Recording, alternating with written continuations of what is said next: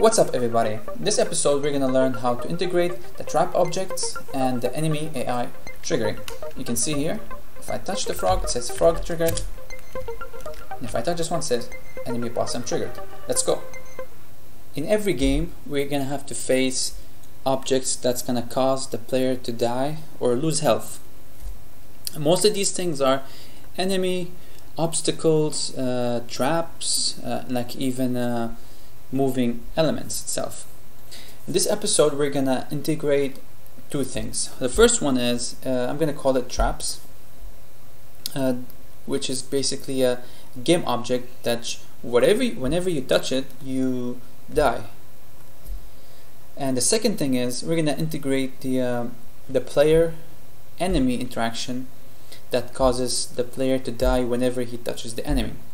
And we've already built an enemy AI script, and you can find the link in the info card on top right of the video when you click the exclamation mark, and follow up and build the system, and then come here to implement this mechanics. First of all, we're gonna have to create a script. Let's call it trap object. Okay, you can name it whatever you want. I'm gonna go with this one. And before we go ahead, I'm gonna look for a sprite that's gonna work as, as a spike or anything that's gonna kill the player. So let's go ahead. Let's look at our stuff in here. So we got ourselves enemies. We don't need enemies. Effects. These are visual effects. Yep, visual effects. Item feedback. Yep, the same thing. I just think there should be something in here. If not, I can use just a different object itself.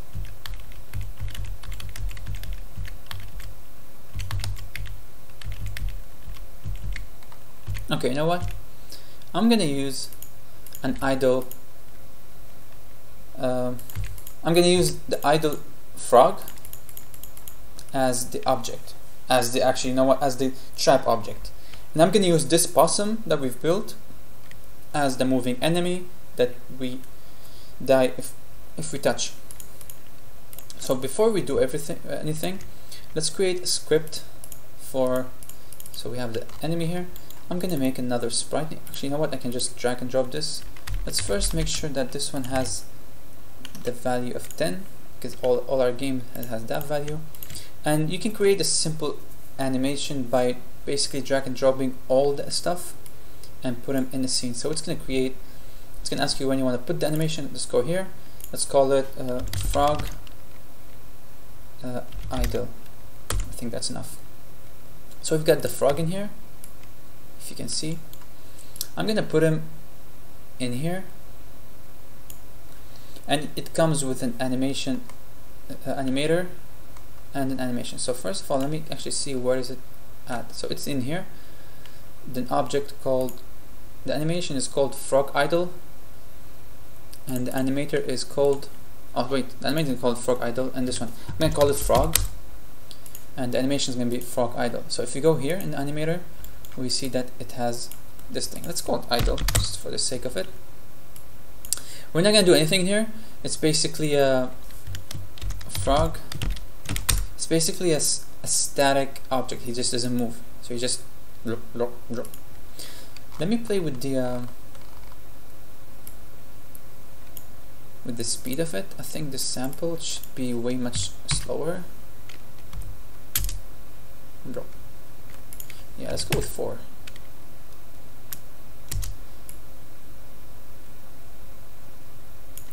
And first thing I need to do is let me just increase the interval between the first and the other frames. So this one will give it slightly more. Let's make it 12 as it was. So this one gives it slightly more, more realistic or more nicer animation. So that's it. We're good, and it's also like looping. So let's put this in here.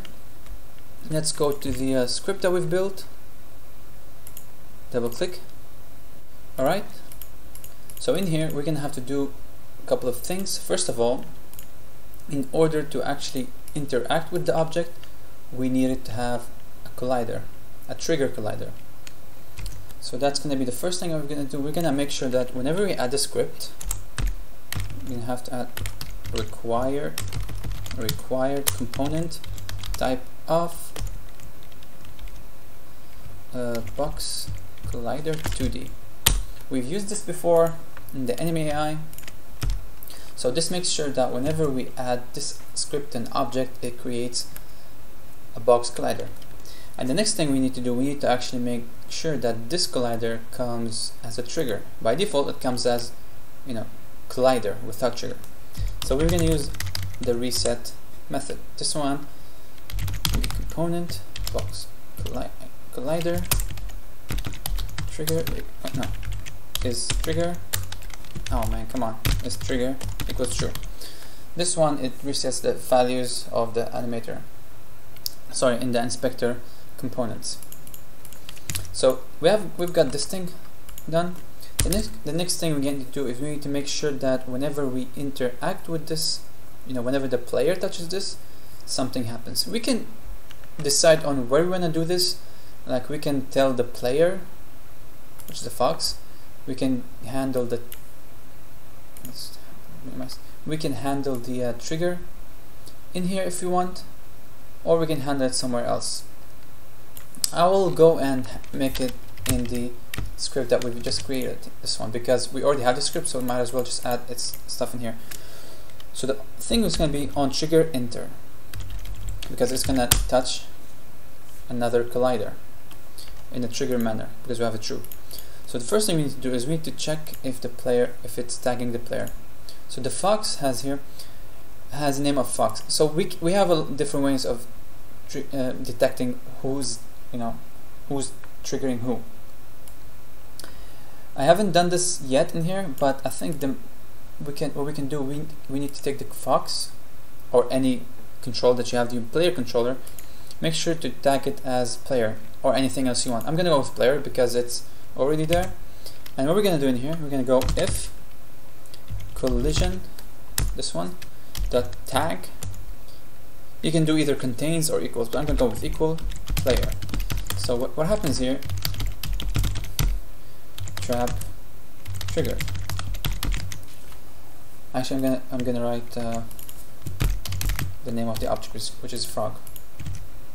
Now this is a modifier we can use in strings and C#. Instead of having to concatenate using ++, you can just put that $, and every value you want to input as a variable inside, you can put it in like this. Okay, so with this, what we have is, let's delete these things. We've got a box collider added, made the trigger, and whenever player touches it, this happens. Let's go back in here. We've got ourselves the frog object, right? And let's add the trap up. So you can notice it already added up this thing and with the script itself. So let's go ahead and test it.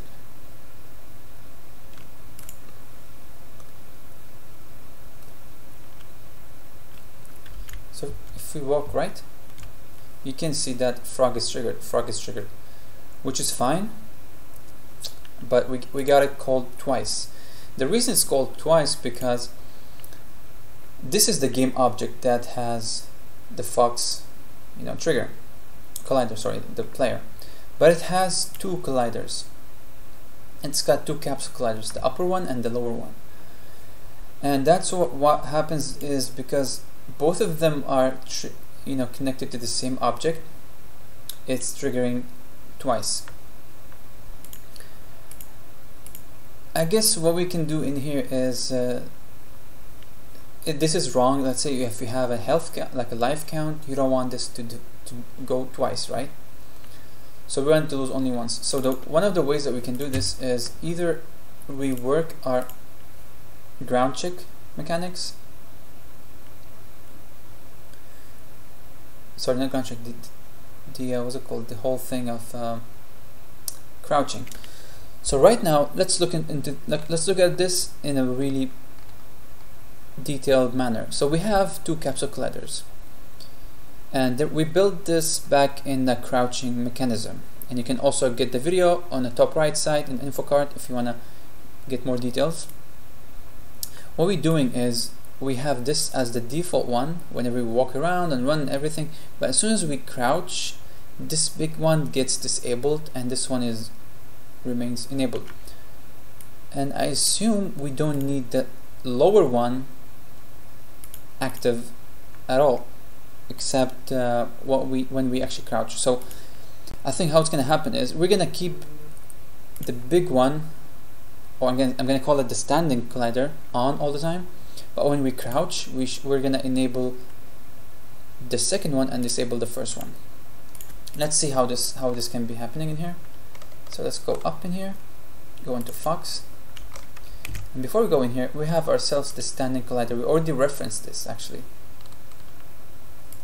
It's the box collider. I assume it's the upper one because it's the ones that gets disabled. So what we need to do, we need to make a reference of both of them. We already have this one, the top one. I don't know if I can change the name of this thing here, but never mind. We need to also reference the second one, which is I'm gonna call it the crouch collider. Let's go back in here. Let's go top. So we got ourselves, no, not this one. Where is it? Yeah, here. Standing collider. Let's have crouching collider. So by default, I'm gonna keep this hidden. And whenever we crouch, we're gonna just swap between them. This will be on, this will be off. And then when you stand up, this will be on, this will be off. Simple. Let's go back here. Let's go into the crouch script, so it's over here. Here we go. So so that's it. We're making the crouch opposite of the crouching stuff. So what we're gonna do here, we're gonna go crouching collider set enabled equals crouch flag. We've already made this be the opposite of crouching. You know, the standing collider, if you're standing, if you're not crouching, it's on. But if you're crouching, it's off, which is good. But then we have to deal with the other one. The other one, the crouching, it should be off if you're not crouching, and on when you're crouching. So that makes sure this works fine. So let's reference the collider and do a test and then see how it looks. So you can see in the Fox script we've got another one called crouching. It's gonna be the second one, this one, because if you notice, it's the lower one. So let's make it disabled by default. Drag and drop it right. Let's go more up, right here. Okay, so let's put these on the side. Now this is 16 by 9, and let's take a look on the left side. So right now we will have one collider at a time. Let me crouch. Oh wait. Huh, something is weird in here. What was the button of crouching?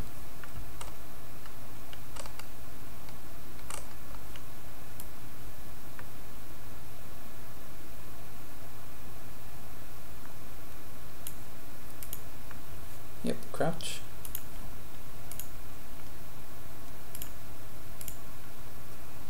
Project settings. Let's put this in here. Input manager. Oh, it's S. That's my bad. I've been clicking the lower arrow. So here you go. If you can see on the left side that we have the standing collider. Now if I click down, we're gonna have the lower, only the crouching collider. Let's hide this stuff. So if I touch this frog right now, we're gonna have only one event trigger. That's it. That's amazing. And if we go back in here, right now I'm only calling this the debugging. This is for this tutorial. This is enough. But in the next tutorial, we're gonna talk about how can we make the player die. So we've got ourselves a trap object. And now we're gonna start with the AI player interaction. we've got the possum on the left side already integrated with, I think, 2 points. Let me just put this here. I like it visible more. Yeah, we've got the possum that has 2 points in here, which is really good. And it has its own script in here. It's called enemy AI. Great. What we need to do is we need to also make the same thing like we did in the trap object. Literally the same thing here.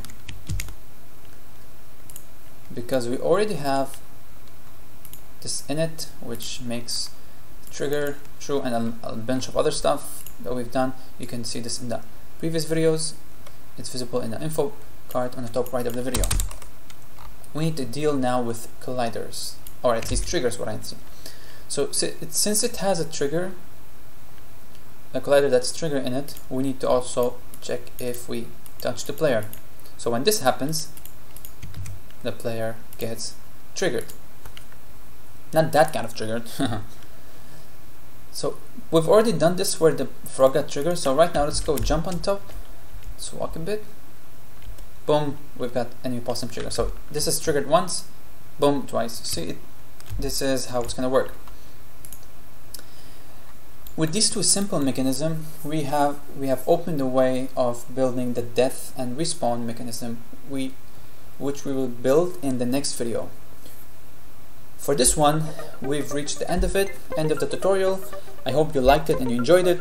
If you did, hit the like and subscribe. Also, hit the bell button so you get all the updates. And join our Discord channel to get into more questions and give us more feedback. Other than this, leave a comment if you got any more questions. And I'll see you in the next one. Bye-bye!